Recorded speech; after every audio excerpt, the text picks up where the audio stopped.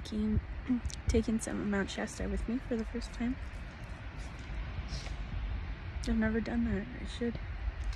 Now that I don't come here that often.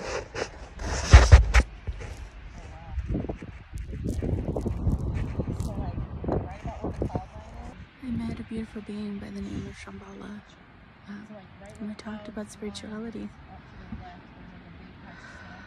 and our purpose, our path, the setbacks, the feelings. It was really beautiful.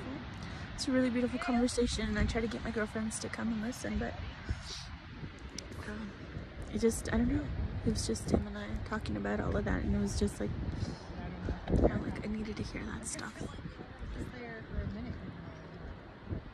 And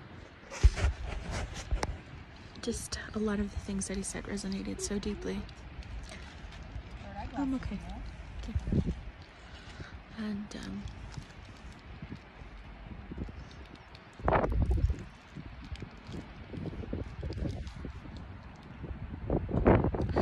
it's really beautiful.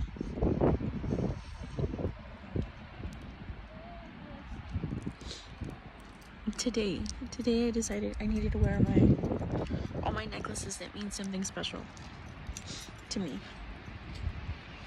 to keep me strong and keep me going and represent what I represent. And I meet this beautiful being that I'm pretty sure was from the mountain. And my girlfriends agree that there's something to it.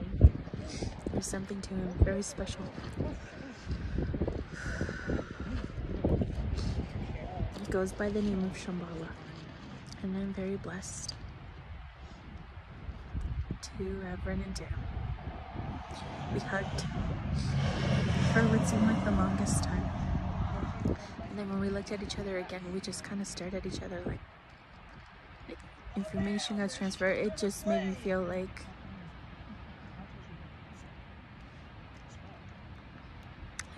I'm exactly where I need to be, doing exactly what I need to be doing.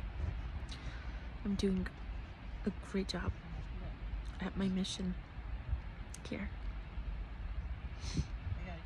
Just understanding, mutual love. It was really beautiful. And it just got me really emotional.